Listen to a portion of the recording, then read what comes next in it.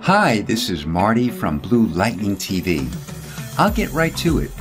Boris FX, the leading software developer who made its mark winning Academy and Emmy Awards in the feature film and television industries for their special effects software, contacted me to give a road test to their Photoshop plugin called Optics. Here's the deal. It blew my mind. It's without a doubt the best third-party plugin in Photoshop that I've ever used. Optics is a true game changer for digital photography, and for that reason, I accepted their sponsorship of this video.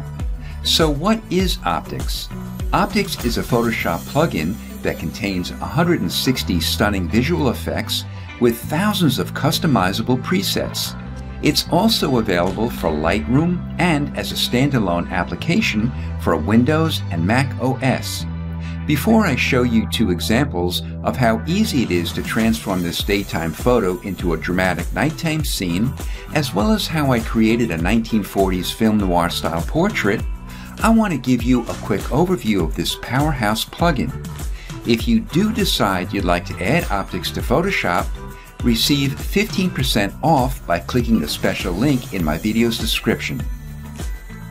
Optics features 75 Sapphire filters, which is used by top visual effects artists on the world's most famous television shows and films.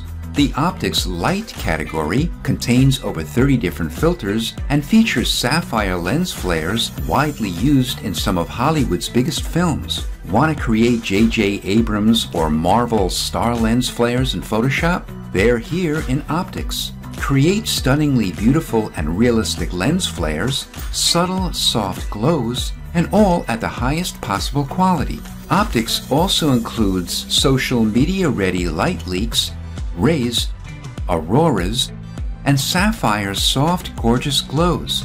Explore the render filters to add realistic night skies and clouds to your backgrounds. Within Optics atmospheric effects, you can deliver phases of the moon and add realistic lightning flashes to your stormy skies.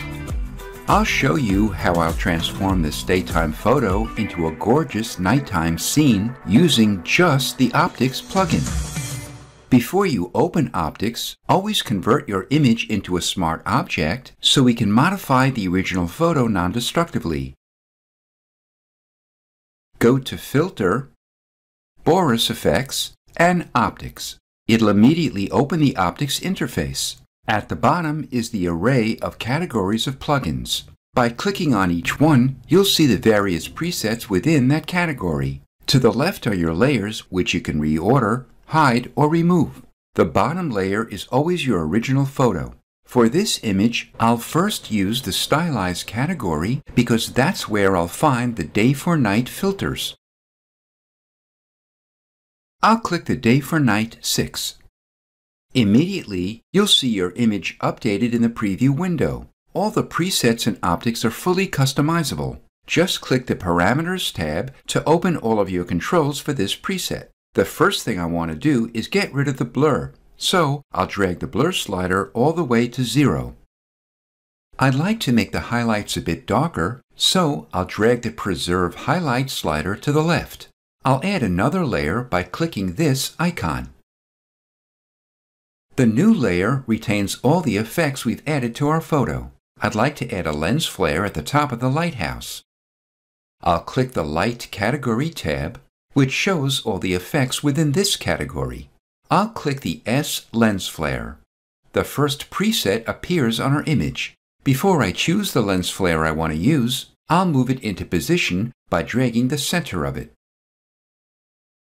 We can also reposition the secondary flares independently of the main flare by dragging this icon.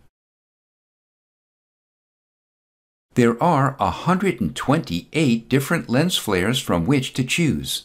I'll choose Apollo Gavata and open its parameters to modify it. I'll make it smaller so it's easier to center it to its exact position. Then I'll increase its size again and adjust its brightness. We can adjust the characteristics of the rays as well. I'll adjust its brightness and the number of rays emanating out. If you want to reset the setting amounts you had before you drag the slider, just press Ctrl or Command Z on your keyboard. We can adjust the ray's length and its thickness. I'll tweak the ray's brightness as well as the hotspot's brightness. Under Other are the adjustments for the secondary flares. Next, I'll add a moon, so I'll create a new layer and click the Render category. I'll click S Luna and click Full Moon. I'll open its parameters, reduce its size, and move it. If you want to hide the guidelines, just uncheck them in the parameters.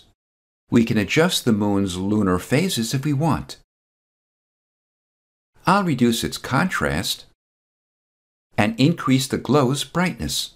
I'll create a halo around the moon by increasing its brightness, increasing the size of the halo, and adjusting its inner and outer softness.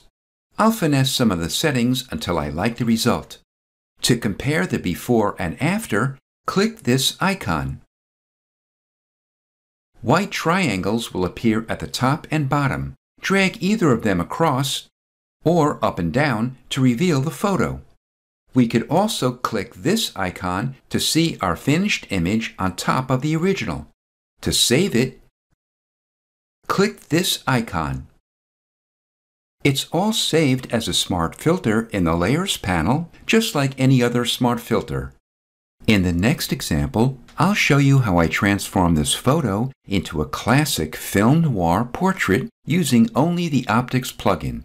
As before, I'll convert the photo into a smart object and go to Filter, Boris FX, and Optics. Optics remembers everything we used the last time, so it applied it to this new photo. All we have to do to start from scratch is to just click this icon. I'll open the Light category and click Light. I already chose Shutter's 10 earlier, so I'll click its parameters and drag the displacement slider over. And just like that, it automatically wraps the entire light around my entire image. I want the displacement to show just over my subject and not the background. So I'll create a mask around my subject to hide the displacement over the background. To do this, I'll click this icon and click Easy Mask. It places a mask next to the top layer. I'll drag the Easy Mask tool roughly along the inside edge of my subject, which tells Easy Mask that everything inside this green line will show through the mask. Then I'll click this icon, which represents the areas I want to mask out. I'll draw the tool roughly along the outside edge of my subject. I'll fill those areas in by clicking the Paint Bucket tool and clicking on either side of the red lines. To fill in my subject, I'll click this icon, which represents the area I want the mask to show through. I'll click the Paint Bucket tool again and click on my subject to fill it in. To process the mask, click this icon. Immediately, it created a detailed mask next to my subject. I'll create a new layer and drag a copy of the layer mask next to the top image. I'll make the bottom layer mask active and click this icon to invert it. So basically, the layer with the inverted mask just shows my background, and the top layer just shows my subject. I'll make the top image active and drag the lower image onto the top image, which adds the shutter lights to my subject. I'll open its parameters and scale it up because in real life, my subject would be closer to the shutter blinds than the background. It's a bit too bright, so I'll decrease its brightness. I want to blur the lights on the background, so I'll make that layer active and blur it. I'll also decrease its brightness and increase its scale a bit. Lastly, I'll make my entire image black and white. I'll make a new layer Click the Color Category tab and click the black and white filter. For this image, I'll click the green preset because I like the look of the contrast on my subject. I'll open its parameters and drag its brightness down a bit. I think I'd like to add a subtle light halo into my image as well as film grain, so I'll make a new layer, open the Film Lab category, and click the Looks preset. I'll click Halo and open its parameters. I'll enable the grain and check monochrome, which softens it a bit. I'll adjust its gamma, brightness, and contrast until I get the look I want, and then I'll save it to my Photoshop document.